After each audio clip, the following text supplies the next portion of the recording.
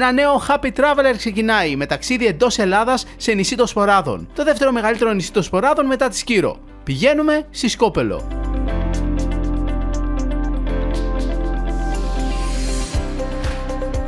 Φτάσαμε Βόλο. Πάμε να πάρουμε το πλοίο.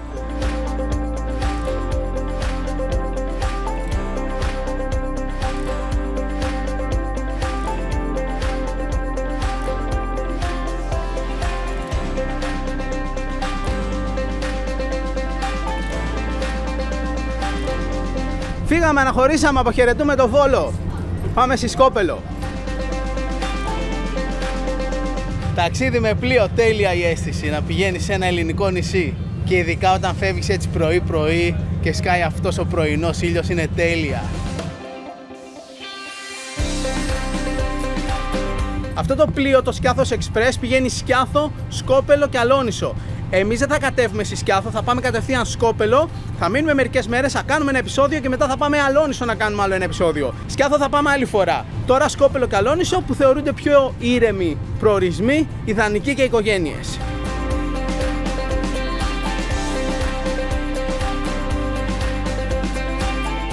Το πλοίο κάνει στάση στη Σκιάθο, εμείς συνεχίζουμε.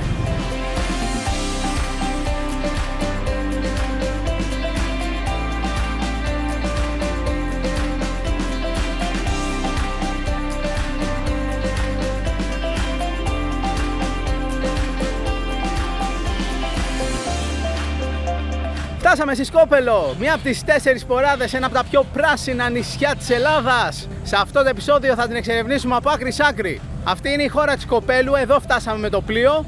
Το πλοίο πήγαινε και στη Γλώσσα από την άλλη πλευρά, αλλά μας βόλευε εδώ πέρα, επειδή εδώ κοντά μένουμε. Η χώρα της Σκοπέλου, χτισμένη αμφιθεατρικά, είναι πανέμορφη, υπεργραφική και έχει πολλά μικρά σοκάκια που μας περιμένουν να τα εξερευνήσουμε. Θα πάμε στο ξενοδοχείο τώρα και θα γυρίσουμε αργότερα για βόλτα. Πάμε! Στάση σε σούπερ μάρκετ.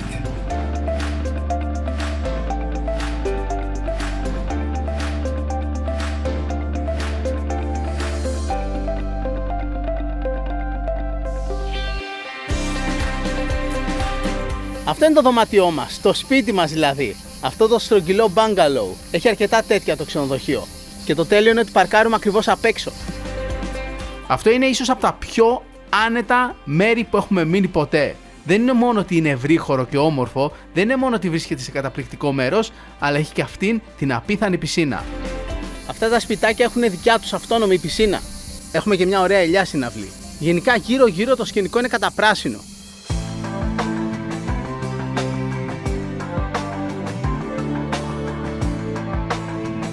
Και αφού ξεκουραστήκαμε πάμε βόλτα στη χώρα της Σκοπέλου.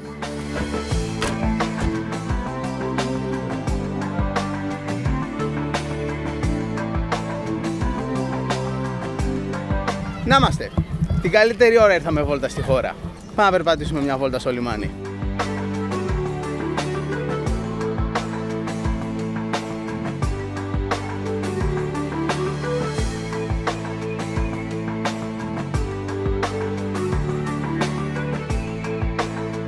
Το πανέμορφο δημαρχείο του νησιού. Όχι δημαρχείο, δημαρχείων. Η Μαρία και η κυρία. Κυρατσό. Και η κυρία Τσό. Λοιπόν, με τη Μαρία είχαμε μαγειρέψει με την κουζίνα της μαμάς πριν από καμιά 10 χρόνια. Το 2007. 12 χρόνια που είχαμε έρθει, είχαμε μαγειρέψει. Τι χρόνια είναι αυτά. Πόσο χαίρομαι που σε βλέπω. Και τώρα έρχομαι με την μπέβα μου. Έτσι, να σου ζήσει. Ευχαριστούμε πολύ. Καλά, φωτογραφία.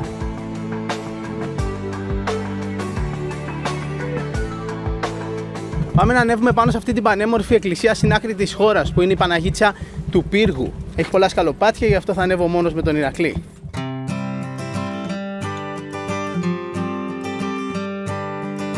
Φτάσαμε!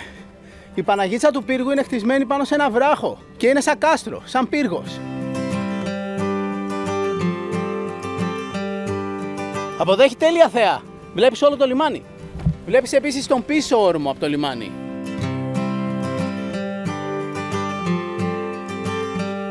Το όνομά σας? Μαγδαληνή. Γεια σας κυρία Μαγδαληνή. Πώς ήρθες εδώ στο νησί μας? Ήρθαμε να κάνουμε εκπομπή και βόλτα. Μπράβο. Μαζί. Ο Ηρακλής έκανε φίλους. Πάμε τώρα πάλι κάτω. Τσα.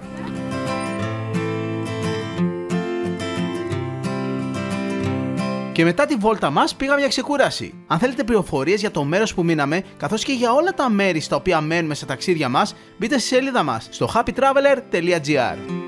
Καλημέρα! Σήμερα θα ξεκινήσουμε δυνατά. Πάμε στο βουνό.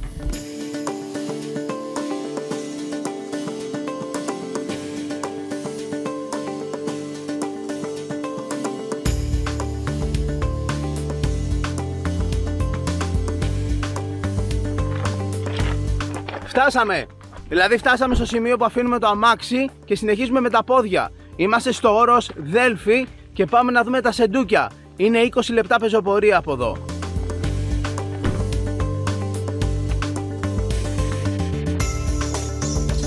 Αρχικά η διαδρομή είναι μέσα στο δάσος και είναι ανηφορική. Μετά το σκηνικό αλλάζει. Εδώ κοντά βρίσκεται το χωριό Καριές και επίσης το μοναστήρι του Αγίου Ευστρατείου.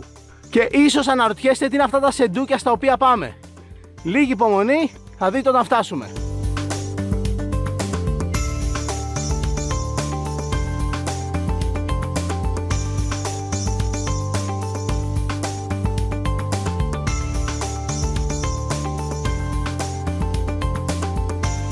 Έχει άπειρες πεταλούδες.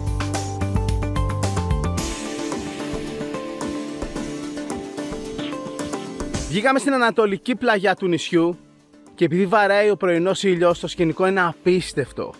Αν ερχόμουν και λίγο πιο πριν, θα βλέπα τον ήλιο να βγαίνει πίσω από την Αλόνισο.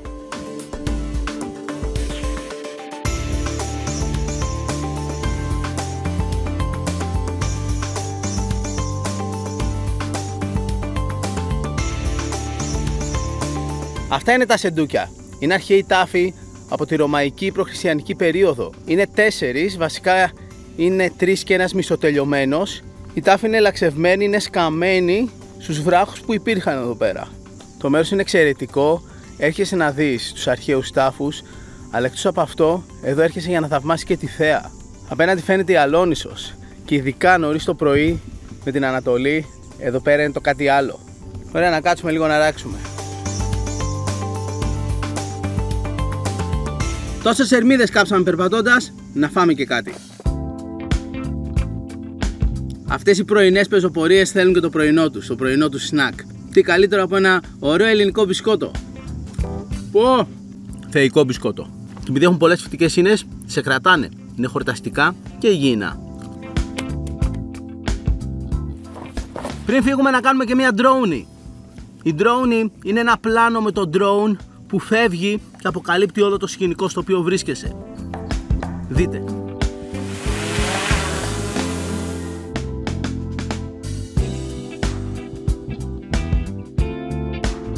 Αν θέλετε πληροφορίες για τα drone και τις κάμερες που χρησιμοποιούμε, μπορείτε να βρείτε στο κανάλι μου στο YouTube. Εκεί σας δείχνω τα πάντα που έχουμε στο Happy Traveler. Ωραία, φεύγουμε τώρα από εδώ. Πάμε στο ξενοδοχείο για πρωινό.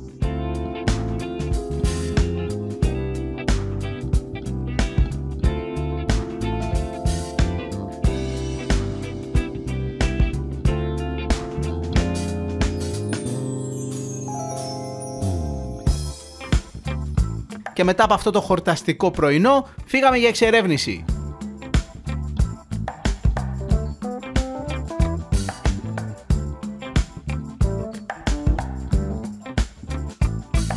Αυτή είναι η παραλία Γλιστέρη. Είναι η πιο κοντινή στη χώρα οργανωμένη παραλία του νησιού. Είναι ένας πολύ όμορφος μικρός όρμος που μοιάζει με φιόρδ.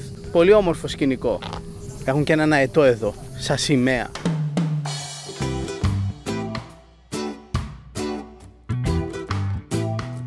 Εδώ στην άκρη της παραλίας έχει μια μικρή εξέδρα. Και στην εξέδρα έχει και κάτι ξαπλώστρες. Ωραία φάση.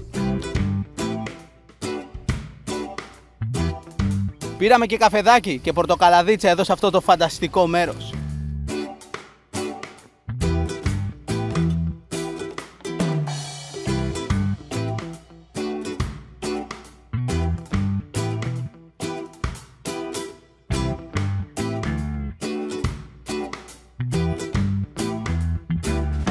Ήρθαμε στη χώρα της Σκοπέλου από την πάνω πλευρά για να ανέβουμε στο κάστρο. Αν ξεκινήσεις από το λιμάνι για να ανέβεις στο κάστρο θα σου βγει η γλώσσα. Αλλά αν έρθεις από την πίσω πλευρά είναι εύκολο.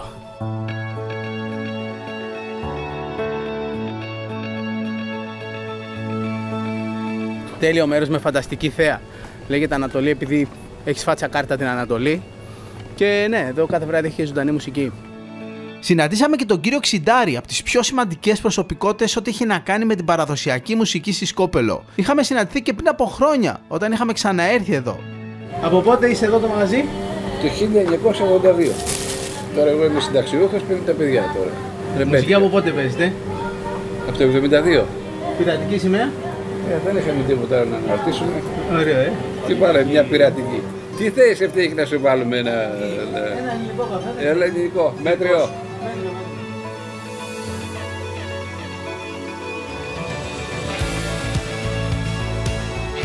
Κάπαρη, εδώ, από το μαγαζί. Χάρηκα, σας είδα μετά από τόσα χρόνια. Άντε να είσαι καλά και εγώ. Καλές δουλειές και καλές μουσικές. Πάρε την κάπαρη. Να πάρω και την Κάπαρη. Ναι, βρε. Άντε, γεια σας. Πετύχαμε και τον κύριο Ξιντάρη εδώ στο μαγαζί του. Τέλεια. Πάμε τώρα να κατέβουμε από τα σοκάκια της χώρας. Απαραίτητη βόλτα, το πρόβλημα είναι πως ξανανεβαίνεις πάνω για να πάρεις το αμάξι. Με ταξί αν θέλεις.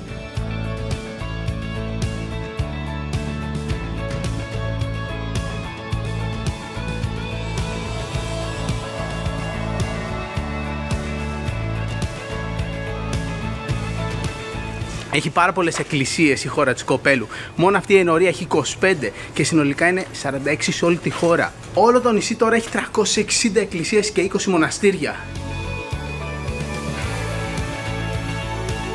Κάπου εδώ στα σοκάκια παίζει ένα μαγαζί με σκοπελίτικες πίτες. Με οδήγησε ο φίλος μας με το μηχανάκι. Το βρήκαμε. Γεια σας. Καλά είσαι? Ναι. Χάρηκα. Όλοι με έστειλαν εδώ πέρα. Μου λένε όλοι εδώ. θα πας στο Μιχάλη να φας σκοπελίτη και τυρόπιτα. Τι ωραίο μαγαζί. Να σε Από καλά. πότε είναι? Το μαγαζί εδώ το έχω 30 χρόνια. Συνταγή είναι καμία γιαγιάς εδώ πέρα. Τι? Η συνταγή είναι της μάνας και δικιά μου. Θα δοκιμάσουμε. Ξεκινάμε με την Αλμυρή. Με τη Θεανό. Λοιπόν, Μιχάλη, θέλω να μου πεις τι παίζει με τις σκοπελίτικες πίτες. Πώς και έχει αυτή την παράδοση Σκόπελος με τις σιρβογυριστές πίτες. Πάμε λίγο 250 χρόνια πίσω. Τότε η πίτα στο φούρνο ήταν το κύριο φαγητό. Βέβαια τα μικρά, όταν βλέπαν τη μάνα να ανοίγει φύλλα, άρχισαν την κρίνια. Τότε έπαιρνε η μάνα ένα φύλλο, το γέμισε με ό,τι είχε, ό,τι έβρισκε, τα κλείνε και τα τηγάνιζε. Α, για γρήγορα. Για γρήγορα. Ήταν το πρώτο fast food στην Ελλάδα, το γρήγορο φαγητό, πριν 250 χρόνια. Για να δοκιμάσουμε και τη γλυκιά. Ω, είναι ωραία η κρέμα. Πω. Χάρηκα πάρα πολύ. Συγχαρητήρια. Να είστε καλά. Χρυσοχέρα είστε. Να είστε καλά, γεια σας. Γεια σας. Γεια σας. Και αυτά εδώ για την Ηλέκτρα. Και να είμαστε, βγήκαμε σε παραλιακή στο λιμάνι. Λοιπόν, θα φύγουμε τώρα από εδώ και θα πάμε στη δυτική πλευρά του νησιού.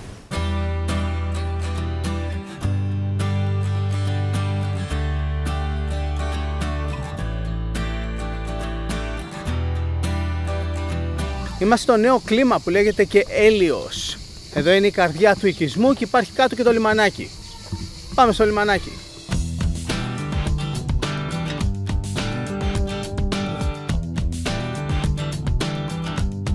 Αυτό είναι το λιμανάκι του νέου κλίματος. Από εδώ φεύγουν και πολλές βάρκες για τουριστικές εκδρομές στην περιοχή, για τα νησάκια απέναντι και για διάφορα ωραία σημεία εδώ στις ακτές της Σκοπέλου.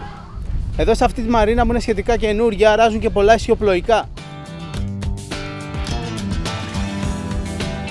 Κάτσαμε για φαγητό σε ένα πολύ ωραίο μέρος κάτω από πλατάνια.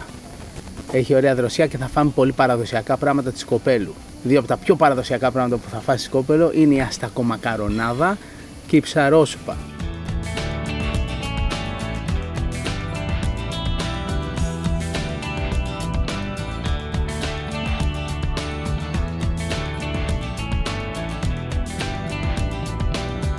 χωριό έχει δύο ονόματα, λέγεται νέο κλίμα, επειδή υπήρχε και το παλιό κλίμα, στο οποίο παλιά μέναν οι κάτοικοι, αλλά έγινε ένα σεισμός και μετά μεταφέρθηκαν εδώ στο λιμανάκι και φτιάξαν το νέο κλίμα, που επίσης το λένε και έλιος, επειδή παλιά εδώ ήταν βάλτος, ήταν έλος. Αυτός εδώ ο τεράστιος λόφος, ο πέτρινος που από εκεί έχει κάθε τα βράχια, λέγεται Χόβολο.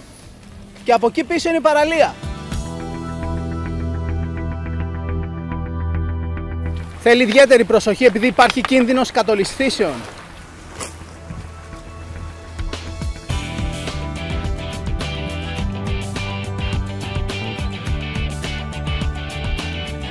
Να την ξεπρόβαλε παραλία, η παραλία Χόβολο.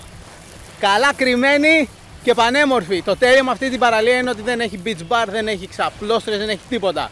Είναι μια παρθένα παραλία. Θα πιάσουμε με τη σειρά τις γνωστές παραλίες στη δυτική πλευρά της Σκοπέλου. Πάμε τώρα στην επόμενη, στην Καστάνη.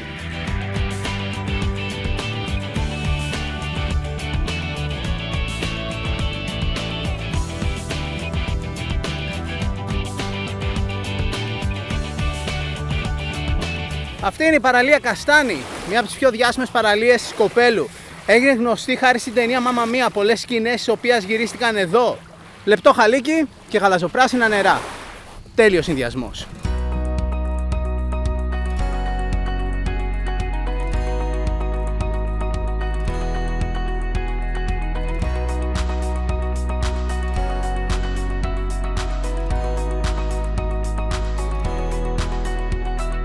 Και το beach tour συνεχίζεται. Αυτή είναι η παραλία Μιλιά, πιο μεγάλη από τις προηγούμενες που είδαμε.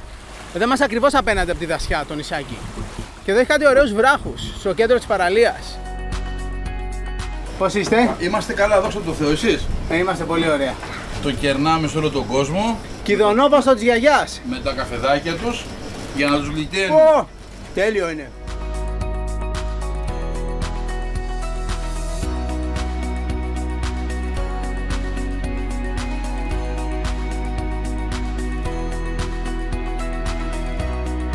Αυτός είναι ο Πάνορμος, ένας καταπράσινος όρμος στη δυτική πλευρά της Σκοπέλου. Και από εκεί το λιμανάκι μπλο, δεν υπάρχει περίπτωση κάποιος που έρχεται εκδρομή με ισιοπλοϊκό στις σποράδες να μην έρθει ένα βράδυ να αράξει εκεί μέσα. Εδώ υπάρχει ένα πολύ ωραίο ξενοδοχείο με εστιατόριο. Ανήκει στην ίδια αλυσίδα ξενοδοχείων σαν αυτή που μένουμε στη χώρα της Σκοπέλου.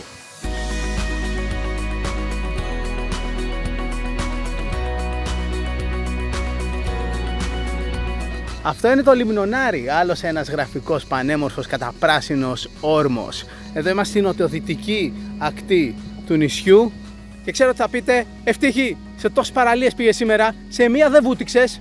Ήρθε η ώρα να βουτήξω τώρα.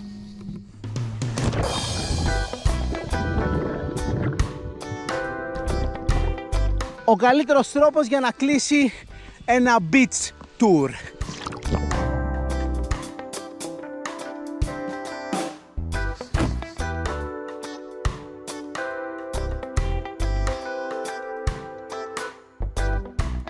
Αυτός είναι ο Αγνώντας, παραλία και λιμάνι στην νοτιοδυτική άκρη της Σκοπέλου. Όταν έχει μελτέμια, αυτή εδώ είναι μία από τις πιο ήσυχες θάλασσες στο νησί. Εδώ κατευθείαν, από τον Αγνώντα Σκοπέλου. Τέλεια, ωραία. Μιλάμε για φαγκρί. Τεράστιο. Γεια σου Γιάννη. Γεια. Να σε ρωτήσω κάτι. Στα 3 πεύκα, πόσο κοντά φτάνεις με αμάξι? Εκεί μπορείς σε 5 λεπτάκια. Ωραία, τέλεια, θα πάμε. Έλα, να είσαι καλά, γεια.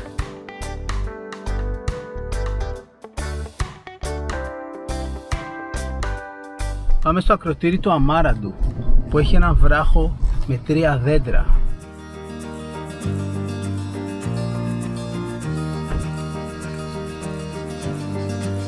Κοιτάξτε ομορφιά! Το μονοπάτι είναι από εδώ, ούτε 5 λεπτά δεν θέλουμε. Εντάξει, σου παράζει η καρδιά εδώ πέρα με τόσα καμένα.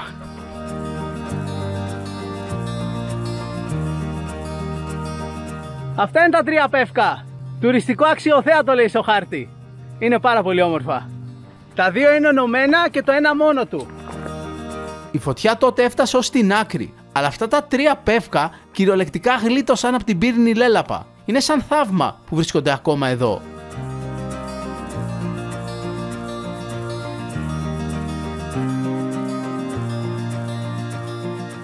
Πάμε τώρα σε ένα διάλειμμα και επιστρέφουμε σε λίγο με τη συνέχεια του Happy Traveler. Στο μεταξύ, ακολουθήστε μας στο Instagram και εμένα και την Ηλέκτρα, αλλά και το λογαριασμό της εκπομπής για να βλέπετε πού ταξιδεύουμε την κάθε στιγμή, αλλά και να παίρνετε μέρος σε διαγωνισμούς που κάνουμε εκεί. Βρείτε όμως και τη σελίδα μας στο Facebook και κάντε μας ένα like, γιατί εκεί ανακοινώνουμε κάθε εβδομάδα το επόμενο επεισόδιο, αλλά και τους διαγωνισμούς μας. Αν τώρα και εσάς σας έπιασε μια λιγούρα, χτυπήστε και εσείς ένα Happy Traveler snack.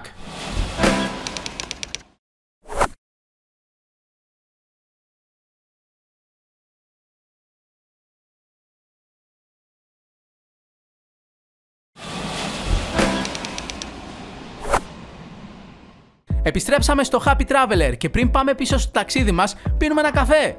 Και όχι ό,τι και ό,τι καφέ, αυθεντικό ιταλικό καφέ. Καφέ με κορυφαίο άρωμα και εξαιρετική γεύση. Γιατί το απογευματάκι θέλει Happy Traveler ταξίδι και καφεδάκι.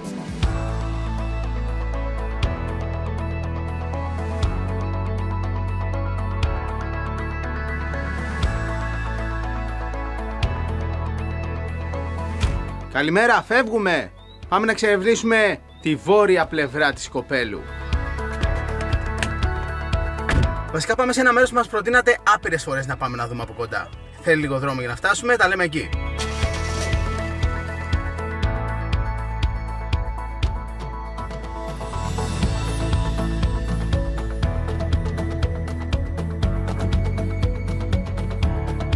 Αυτό το χωριό απέναντι στην πλαγιά είναι η Γλώσσα.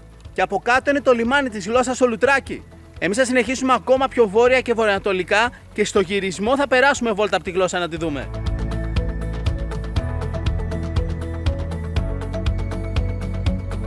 Γεια σου Γιώργο! Γεια σου καπετάνι. Σταματήσαμε να βάλουμε βενζίνη στο Γιώργο. Μπράβο. Και εννοείται θα το ρωτήσω κάποια πράγματα. Πάμε Αγιάννη. Από εδώ να Γιάννης. Πόση ώρα? Είναι 10 λεπτά και από εκεί να πάμε ψηλά. Η εκκλησία. Είναι πάρα πολύ ωραία. Πολύ περπάτημα. Εκεί έγινε το Μαμά Μία. Ωραία, να σε ρωτήσω, να πάμε και στο φάρο, πηγαίνει το αμάξι. Πηγαίνει σε ένα σημείο, κοντεύει μετά ο δρόμος. Είναι λίγο στενός. Μετά με τα πόδια. Ωραία, ευχαριστούμε πολύ. Τίποτα. Καλημέρα. Καλημέρα. Βάλε τη ζώνη σου γιατί έχει στροφές ο δρόμος.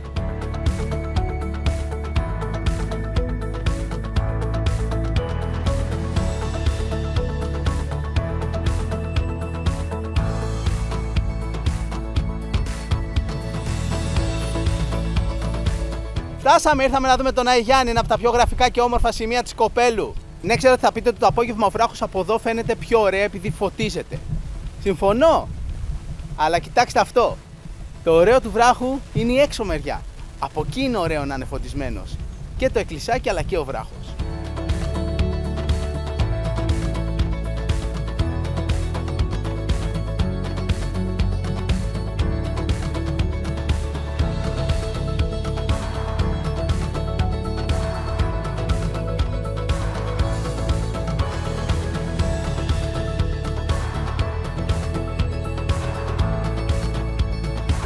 Να είμαστε λοιπόν στον Άι Γιάννη. Για πολλούς αυτό είναι το πιο ωραίο, το πιο χαρακτηριστικό μέρος σε ολόκληρη τη Σκόπελο. Αν υπήρχε ένα πράγμα που μας προτείνατε περισσότερο από οποιοδήποτε άλλο στο Instagram για να έρθουμε να δούμε εδώ στη Σκόπελο, ήταν αυτό εδώ το εκκλησάκι. Ο Άι Γιάννης. Γνωστός και επειδή εδώ γυρίστηκαν σκηνές από την ταινία Μαμά Μία. Έχει και πηγάδι στην αυλή με γλυκό νερό. Και το τέλειο είναι ότι εδώ πάνω έχει δέντρα, ελιές, σε ένα φαινομενικά άγωνο βράχο. Κοιτάξτε ειδικά αυτή εδώ την ελιά που έχει φυτρώσει πάνω στον βράχο. Και αυτός ο βράχος έχει σκιστεί.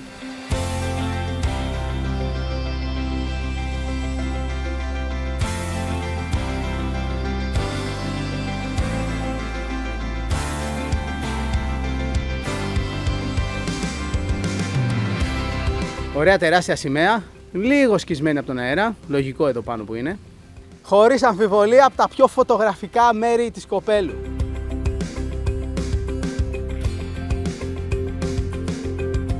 Και σε αυτό το τέλειο μέρος, αγναντεύοντας το Αιγαίο, φάμε ένα μήλο. Και είναι μήλο από εδώ κοντά, σχετικά κοντά. Εδώ από πίσω, από το Πήλιο, από τη Ζαγορά.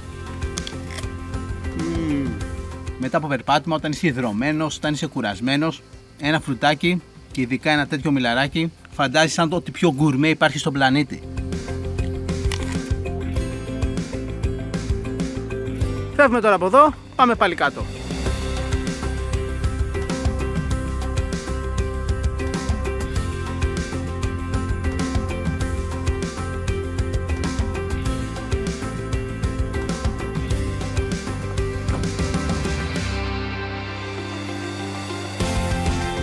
Κοιτάξτε ένα πανέμορφο παλιό μοναστήρι, η Ιερά Μονή Ταξιαρχών.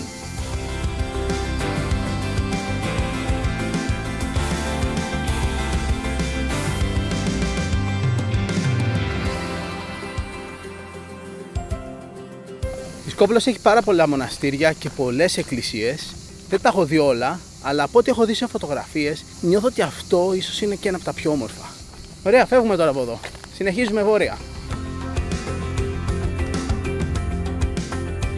Πάμε Γουρούνι, στο κάβο Γουρούνι.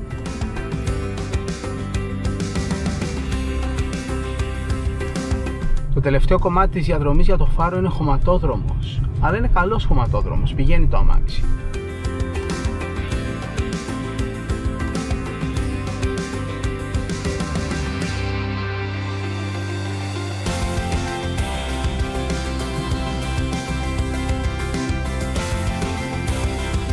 Νάτος, αυτός είναι ο φάρος Γουρούνι στο ακροτήρι Γουρούνι. Ένας από τους πιο παλιούς φάρους στην Ελλάδα, από τα τέλη του 19ου αιώνα. Ο φάρος Γουρούνι βρίσκεται στο βορειότερο σημείο της Σκοπέλου. Εστιακό ύψος, δηλαδή το ύψος από τη θάλασσα, είναι 70 μέτρα και το χαρακτηριστικό του είναι ότι ανάβει 3 φορές κάθε 30 δευτερόλεπτα. Γι' αυτό λατρεύω τα ταξίδια στην Ελλάδα, για κάτι τέτοια μέρη. Η πόρτα είναι κλειδωμένη. Δεν μπορούμε να μπούμε μέσα, ούτε να ανέβουμε πάνω δυστυχώς. Έχει και πληροφορίες εδώ για το φάρο. Πρώτη φορά λειτουργήσε το 1884 με πετρέλαιο. Το 1984 ο φάρος έγινε ηλεκτρικός, έφτασε στο ηλεκτρικό ρεύμα και ηλεκτροδοτήθηκε. Βγήκαν τα παλιά μηχανήματα του πετρελαίου και μπήκαν καινούργια ηλεκτρικά. Εντάξει, τέλειο μέρος, ήταν λίγο μακριά, αλλά άξιζε η διαδρομή. Και είναι από αυτά τα μέρη που οι περισσότεροι ταξιδιώτες δεν επισκέπτονται. Αποχαιρετούμε το Γουρούνι.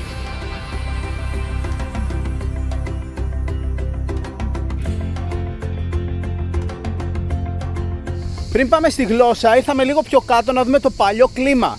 Εχθές πήγαμε στο νέο κλίμα, που είναι ο πιο καινούριος οικισμός. Αυτό είναι το παλιό κλίμα που έχει πιο παραδοσιακά σπίτια. Πάμε μια βόλτα στο παλιό κλίμα. Το αυτοκίνητο πρέπει να μείνει στο κεντρικό δρόμο. Είναι αδιέξοδο και πεζόδρομος. Το πόσο πράσινη είναι η Σκόπελος δεν λέγεται. Βασικά έχει το ίδιο ποσοστό πρασίνου όσο τα νησιά της Καραϊβικής, τα τροπικά. Τόσο πολύ.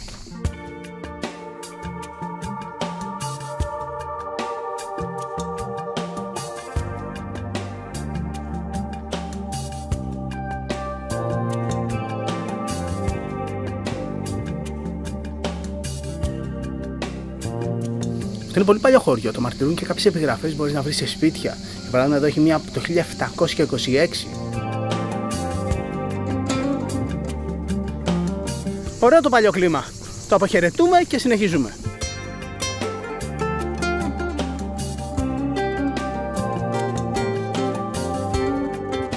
Είμαστε στο Λουτράκι. Είναι το λιμάνι κάτω από τη Γλώσσα. Και βασικά στα δρομολόγια των πλοίων το Λουτράκι λέγεται Γλώσσα. Το πλοίο που ήρθαμε στη Σκόπελο σταματάει και εδώ. Εδώ είναι το δεύτερο λιμάνι της Σκοπέλου, στη δυτική πλευρά του νησιού. Σε λιμάνι είμαστε, η εκκλησία Άγιος Νικόλαος είναι. Η Γλώσσα είναι πάνω στο λόφο και λένε ότι ονομάστηκε Γλώσσα επειδή παλιά για να ανέβεις από το Λουτράκι πάνω στη Γλώσσα σου βγαίνει Γλώσσα. Τώρα ευτυχώς θα πάμε με το αμάξι. Αλλά πρώτα πάμε να δούμε κάτι παλιά ρωμαϊκά λουτρά που έχει από εκείνη την πλευρά του λιμανιού. Δίπλα στο λιμάνι του Λουτρακίου κάτω από τη Γλώσσα βρίσκονται τα αρχαία ρωμαϊκά λουτρά Σεληνούς. Η αρχαία Σεληνούντα. Πάμε να δούμε εδώ τα βράχια με τα λουτρά.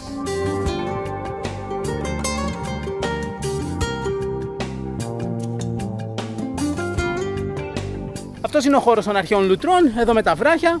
Δημιουργεί αυτή εδώ την όμορφη πισινούλα. Έχει κάτι ερείπια κτισμάτων πίσω στα βράχια, αλλά όχι τίποτα εξαιρετικό. Ωραία πεταλούδες. Αυτά τα λουτρά της Ελληνούντας χρονολογούνται κάπου στον 3ο με 4ο αιώνα μετά Χριστόν. Ηρακλή, πάμε. Φεύγουμε και από εδώ.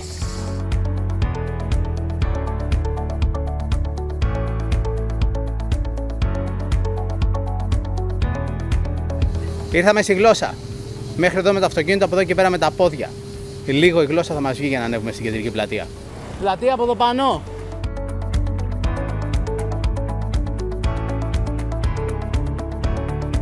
Εντάξει, πολύ γραφικό μέρος.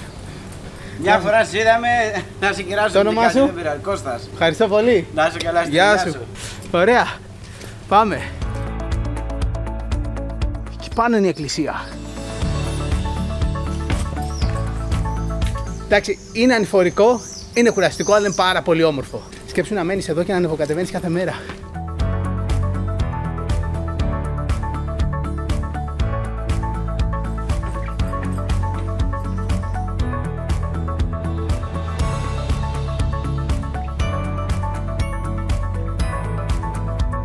Γεια σας! Τι κάνετε? Καλά, δεν το ξέρεις. Σε βλέπω συνέχεια και σε παρακολουθώ. Σε παρακολουθώ. Γεια σας! Σε παρακολουθώ. Τα κατάφερα.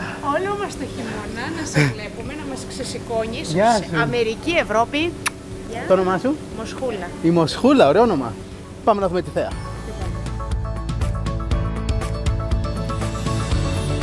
Τέλεια θέα έχει από εδώ πάνω, φαίνεται όλη η δυτική ακτή της Σκοπέλου. Άξιζε η κούραση της ανάβασης. Και ξέρετε τι πρέπει να γίνει τώρα, το σκέφτομαι εδώ και αρκετή ώρα. Πρέπει το drone να φύγει από εδώ και να αποκαλυφθεί όλη η γλώσσα. Ενημερωτικά μου πήρε περίπου 13 λεπτά από κάτω μέχρι εδώ για να ανέβω. Με μέτριο ρυθμό και τράβαγα και λίγο βίντεο στην πορεία. Λεμονάδα φυσική, μόλις την έκανε. Λεμονάδα φυσική μόλις την έκανε. Ωραία. Αχ, τέλεια είναι.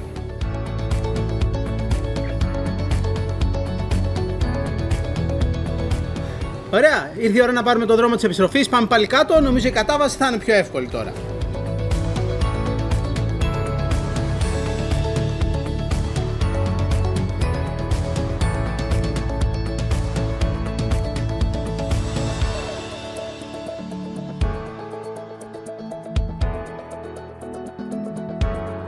Επιστρέψαμε στη χώρα της Σκοπέλου για φαγητό. Γεια σας κύριε Τσό, τι κάνετε? Γεια σου Ευτύχη μου, καλώς ήρθες. Χρόνια και ζαμάνια, πόσο καιρό έχουμε να βρεθούμε? Έχουμε αρκετό. Σας είδαμε και προχθές, ήρθαμε να φάμε. Να ρωτήσω, πόσα κουδούνια έχετε? Έχουμε πάρα πολλά, έχουμε γίδια δικά μας. Α, ναι. Αυτά είναι από παλιά τα κουδούνια. Η μεγαλύτερη συλλογή κουδούνια. Συλλογή στην Ευρώπη. Τώρα εδώ έχουμε ένα δείγμα. Πόρε φαγητά. Δεν ξέρεις τι να πρωτοφάς. Βασικά ξέρεις, το πιο παραδοσιακό πιάτο στη Σκόπελο είναι ο ροφός στη φάδο. Πολύ παραδοσιακή στη Σκόπελο είναι και η κολοκυφανθή, όχι όλο τον χρόνο, την εποχή που υπάρχουν διαθέσιμοι. Αυτά εδώ τα χόρτα είναι τζιτζίραφα. Φυτρώνουν στα βράχια. Και επίσης χταπόδι ξιδάτο, έχουμε και μια ωραία χωριάτικη σαλάτα, ό,τι πρέπει. Και έρχονται τώρα τα κυρίως, τα γεμιστά και ο ροφός στη φάδο. Με δαμάσκηνα παρακαλώ. Τα δαμάσκηνα είναι πολύ παραδοσιακό φρούτο της Σκοπέλου. Εδώ παράγονται και τα χρησιμοποιούμε με διάφορους τρόπους και σε φαγητά και σε γλυκά.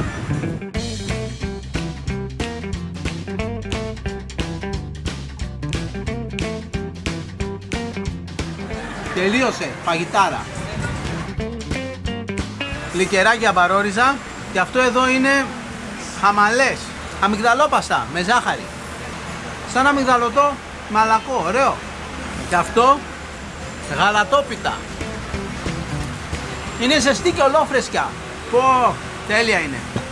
Γεια σου Μαρία. Γεια σου Ευτύχη. Με τη Μαρία είχαμε μαγειρέψει ροφό στη Φάδο. Περάσατε όμορφα. Πάρα πολύ ωραία, πανέμορφο νησί και ωραία φαγητάκι. Να είστε καλά και να στην οικογένεια. Άντε, να είστε καλά. Γεια και εσείς.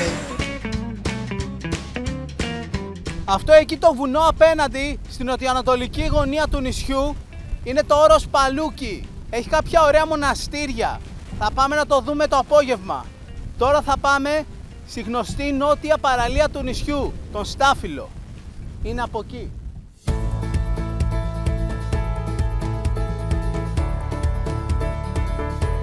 Φτάσαμε. Πάμε να δούμε την παραλία Στάφυλλος.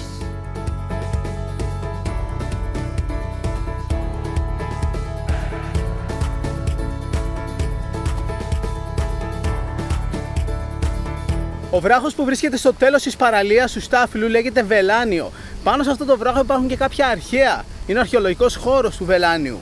Πίσω από το βράχο είναι η παραλία του Βελάνιου, μια ωραία, κρυφή, μεγάλη παραλία. Πάμε να τη δούμε. Έχει αυτό το μικρό μονοπατάκι για να περάσει στην πίσω παραλία.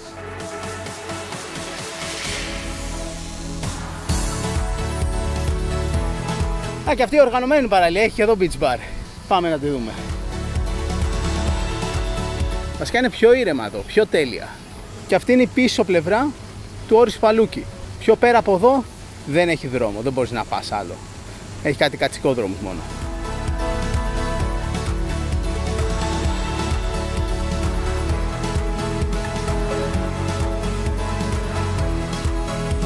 Επιστρέψαμε λίγο στο ξενοδοχείο να ξεκουραστούμε.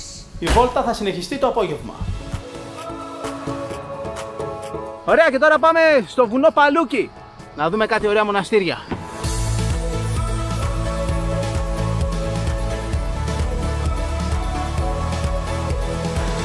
Εντάξει, είναι φανταστικό το όρος Παλούκι, είναι καταπράσινο, δεν έχει χωριά, έχει μόνο μοναστήρια και πάνω στην κορυφή έχει κεραίες. Εμείς πάμε πιο πάνω σε ένα άλλο σημείο που υπάρχουν δύο μοναστήρια, της Αγίας Βαρβάρας και του Τίμιου Προδρόμου. Αυτό εκεί πάνω είναι το μοναστήρι του Τίμιου Προδρόμου και αυτό είναι της Αγίας Βαρβάρας. Γεια σας κύριε Μαγδαληνή. Να είστε καλά. Τι κάνετε, πολύ όμορφα εδώ. Ναι. Αυτό το μοναστήρι έχει χτιστεί, ξεκίνησε να χτίζεται το 1648, τελειοποιήθηκε το 1697, έχει κατοικηθεί από μοναχές, δεν κατοικείται τον τελευταίο αιώνα. Οι μοναχές που ζούσαν σε αυτό το μοναστήρι μεταφέρθηκαν στο επόμενο του Τιμίου Προδρόμου, που εκείνο ήταν αντρικό μοναστήρι. Και αυτό το φρόντιζαν οι κάτοικοι Σκοπέλου. Πόσα μοναστήρια, έχει πολλά η Σκόπελος. Έχουμε πάρα πολλά μοναστήρια με εκκλησίες μαζί, ξεπερνάμε τα 400.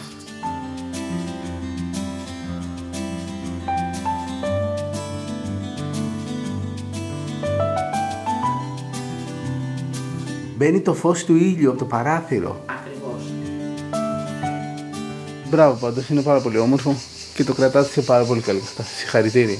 Θα ξανάρθουμε σίγουρα. Ναι. Γεια σας κύριε Μαδανή. Στο καλό να πάτε, να χαιρόσαστε και το μωρό σας. Να είστε καλά. Στο καλό. Γεια σας. Ήρθαμε λίγο πιο πάνω από το μοναστήρι της Αγίας Βαρβάρας, λίγο πριν από το μοναστήρι του Τιμίου Προδρόμου, που έχει ένα εκκλησάκι της Αγίας Πολυξένης και από εδώ έχει τέλεια θέα. Θα δούμε το ηλιοβασίλεμα.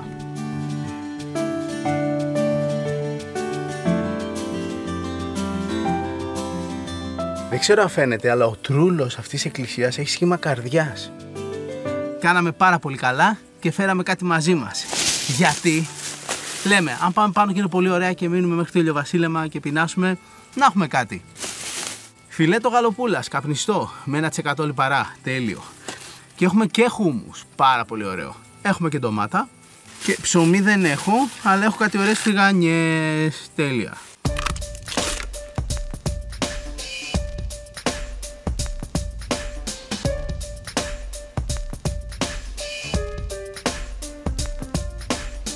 Έτοιμο!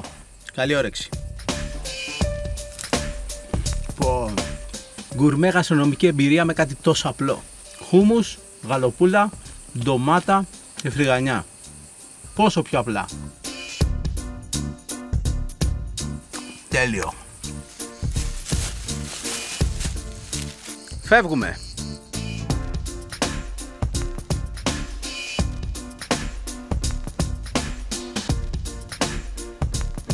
Το άλλο πρωί αράξαμε λίγο στην πισίνα. Η Ηλέκτρα έκανε βουτιά και το χάρηκε. Το μεσημέρι θα φεύγαμε και είπαμε να πάρουμε κάπως χαλαρά το τελευταίο μας πρωινό εδώ.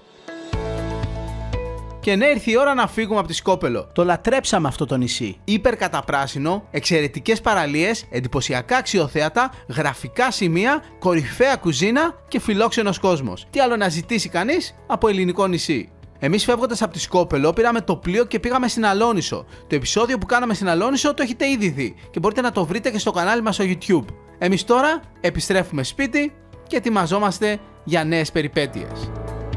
Αυτό είναι το τελευταίο μας επεισόδιο για φέτος και είναι συνολικά από τότε που ξεκίνησε η εκπομπή μας πριν από 5 χρόνια το επεισόδιο νούμερο 200. Ναι, 200 επεισόδια Happy Traveler και ξέρουμε ότι κάποιοι από εσάς τα έχετε δει όλα. Μπορεί αυτό να είναι ένα ακόμα επεισόδιο, αλλά το νούμερο 200 είναι ιδιαίτερα σημαντικό για μας. Ειδικά αν σκεφτούμε ότι όλα αυτά τα ταξίδια και αυτά τα επεισόδια τα κάναμε μέσα σε ακριβώς 5 χρόνια.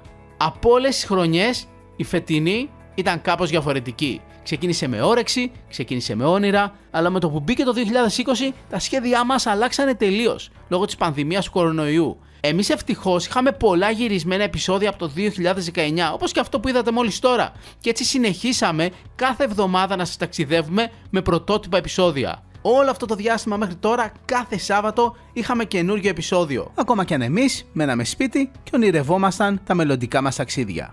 Όλη αυτή η ιστορία με τον ιό άλλαξε και την καθημερινότητά μας, αλλά και το πώς βλέπουμε τα ταξίδια στο μέλλον. Σίγουρα κάποια πράγματα θα αλλάξουν, αλλά όταν αγαπάς τα ταξίδια, δεν πρόκειται να σταματήσεις να ταξιδεύεις. Εμείς έχουμε ήδη ξεκινήσει να ταξιδεύουμε για την επόμενη σεζόν. Αν μας βρείτε στο Instagram, μπορείτε να δείτε πού βρισκόμαστε αυτή τη στιγμή. Ήδη κάναμε το πρώτο μας ταξίδι και τώρα που βλέπετε αυτή την εκπομπή είμαστε στο δεύτερο. Εννοείται για την ώρα ταξιδεύουμε μόνο Ελλάδα. Αν θέλετε να μας προτείνετε προορισμούς, αν θέλετε να μας πείτε ένα μέρος για να επισκεφθούμε, βρείτε μας στο Instagram ή στο κανάλι μας στο YouTube ή τη σελίδα της εκπομπής μας στο Facebook. Στο Instagram βρείτε και εμένα και την Ηλέκτρα, αλλά και το λογαριασμό της εκπομπής μας, Happy Traveler GR. Εκεί όλο το καλοκαίρι μπορούμε να έχουμε συνεχή επικοινωνία, να μας στέλνετε προτάσεις και να βλέπετε φυσικά πού ταξιδεύουμε και τι σας ετοιμάζουμε για την επόμενη τηλεοπτική σεζόν. Πριν σας αποχαιρετήσουμε όμως, πάμε να κάνουμε μια αναδρομή στη φετινή σεζόν. Και αυτή την αναδρομή θα την κάνουμε από εκεί που βρισκόμαστε ταξίδι αυτή τη στιγμή. Ιούνιος 2020 και τριγυρνάμε την πανέμορφη Ελλάδα. Είμαστε αυτή τη στιγμή στη Κεφαλονιά, στην παραλία Μύρτος. Και είναι άλλη μια παραλία που τον Ιούνιο του 2020 πετυχαίνουμε με ελάχιστο κόσμο. Πάμε όμως εκεί που μένουμε για να κάνουμε μια ανασκόπηση αυτής της ταξιδιάρικης τηλεοπτικής σεζόν. Ο καλύτερος τρόπος για να κάνουμε ανασκόπηση της χρονιάς είναι με ένα photobook. Και έχουμε φτιάξει εδώ photobook με φωτογραφίες από όλη τη σεζόν, από όλα τα ταξίδια που πήγαμε φέτος. Και τι ταξίδια, ένα και ένα. Ιδιαίτερη χρονιά φέτος είναι αλήθεια. Αλλιώς ξεκίνησε, αλλιώς προχώρησε. Αλλά τέλος πάντων, εδώ έχουμε τις φωτογραφίες που κάναμε από το καλοκαίρι του 2019 ως περίπου το Δεκέμβριο του 2019. Ήταν περίπου 6 μήνες που κάναμε όλα τα ταξίδια της φετινής σεζόν. Πριν ξεκινήσουμε να πούμε ότι αυτό είναι ένα photobook που φτιάξαμε στο MyIcona και είναι πολύ εύκολο να φτιάξεις το δικό σου photobook. Μπαίνεις στο myicona.gr, διαλέγεις το template, βάζεις φωτογραφίες, επιλέγεις κάποιες παραμέτρους ανάλογα με τα γούστα σου και βουαλά, έτοιμο! Το παραγγέλνεις και έρχεται σπίτι σου. Και έχεις όλες τις αναμνήσεις από τα ταξίδια αποθηκευμένες σε ένα photobook. Πρώτο ταξίδι εξωτερικό με το μωρό. Βουλγαρία. Στη Σόφια. Τέλειο ταξίδι. Και ο Ηρακλής, έτσι. Πρώτη φορά εξωτερικό και ο Ηρακλής. Εδώ είμαστε κάπου Τζουμέρκα. Καλά, εδώ Μπαχάμες. Perfect day at Coco Cay. Αυτό είναι το πρώτο ταξίδι που κάναμε με το μωρό και πρώτο ταξίδι που κάναμε τη σεζόν στην Ξάνθη και τον Έστω. Εδώ πεζοπορία στους καταράκτες του Λιβαδίτη. Εδώ, να έτσι ταξιδεύαμε με το αυτοκίνητο φέτος. Τα αγόρια μπροστά, τα κορίτσια πίσω, Ναι, εγώ με τον Ηρακλή μπροστά και εσύ με το μωρό πίσω. Εδώ είμαστε στη Θάσο, εδώ με τον Ηλία που είχαμε για καγιάκ. Εδώ εσύ στην πόλη. Και ο Ηρακλάκος. Ναι, να έτσι καθόταν μπροστά. Άραζε. Εδώ στη Λίμνο, στο κάστρο πάνω. Ναι, τέλεια. Υπέροχη θέα. Να και εγώ στο κάστρο. Εσύ, στην πυραμίδα της Λίμνου. Αυτό είναι Αλόνισσος. Αυτά εδώ, ας πούμε την Αλόνισσο, την είδατε πρόσφατα, αλλά το γυρίσαμε τον Ιούνιο του 2019. Εδώ είμαστε Βόρεια Εύβοια, το ίδιο και η Βόρεια Εύβοια, μπορεί να το είδατε πολύ πρόσφατα, αλλά το είχαμε κάνει από τον Ιούνιο από πέρσι. Ωραία, εδώ πέρα από τα καλύτερα ταξίδια φετινά στην Ιαπωνία. Τέλειο ταξίδι. 3 επεισόδια. Εδώ είναι Αφρική, Σενεγάλη, Μαυριτανία. Καλά, εδώ είναι τέλεια, Μαϊάμι. Και εδώ συγκεκριμένα στην Αβάνα του Μαϊάμι. Ναι, τη μικρή Αβάνα. Έτσι. Εδώ Μαϊάμι, γενικά αυτές οι φωτογραφίες είναι Μαϊάμι. Και Μαϊάμι, Φλόριντα γενικότερα ήταν ένα από τα τελευταία ταξίδια που είχαμε τον Δεκέμβριο του 2019. Τελευταίο ταξίδι πριν την καραντίνα. Να εδώ Φλόριντα Keys. Τάρπον Springs. Ναι, εδώ πέρα στο Ορλάντο, στην Άσα. Και μετά η κρουαζιέρα Καραϊβική. Καλά, τι να λέμε τώρα. Μπαχάμες, Πουερτορίκο. Και μετά πήγαμε την άλλη κρουαζιέρα. Στα καπάκια, έτσι. Ναι. Εμείς στα καπάκια, εσείς δεν το είδατε στα καπάκια. Είναι άλλη σειρά που βλέπετε τα επεισόδια και άλλη σειρά που τα γυρίζουμε. Αυτό εδώ το ταξίδι στην κρουαζιέρα, πού είχαμε πάει? Αίγυπτο, Κύπρο, Ρόδο και πού δεν πήγαμε. Ναι, ήταν πολύ ωραία κρουαζιέρα σε 3 υπήρους. Και ήταν πρώτη φορά που πήγαμε Αίγυπτο στις πυραμίδες, μας άρεσε πάρα πολύ. Και το χαρακτηριστικό με αυτό το ταξίδι είναι ότι ήταν το τελευταίο μας ταξίδι πριν την καραντίνα. Καρπενήσι snowboard. Ιερουσαλήμ. Ιαπωνία. Απίθανη χρονιά. Ήταν απίθανη χρονιά, ήταν πολύ ιδιαίτερη χρονιά. Ξεκίνησε με πολλά όνειρα έτσι για ταξίδια κτλ. Τελείωσε κάπως ιδιαίτερα μαζευτήκαμε σπίτι χωρίς να το θέλουμε. Προσγειωθήκαμε ανώμαλα, αλλά εντάξει, οι πραγματικοί ταξιδιώτες θα ταξιδέψουν, θα βρουν τον τρόπο. Και αυτό κάνουμε τώρα. Ήδη ταξιδεύουμε για επεισόδια της επόμενης σεζόν. Και αν θέλετε να δείτε που ταξιδεύουμε αυτή τη στιγμή, ακολουθήστε μας στο Instagram. Αυτά, να είστε καλά, φιλιά πολλά, και να θυμάστε ότι η πιο σημαντική αποσκευή σε κάθε ταξίδι είναι η καλή μας διάθεση. Γεια! Γεια!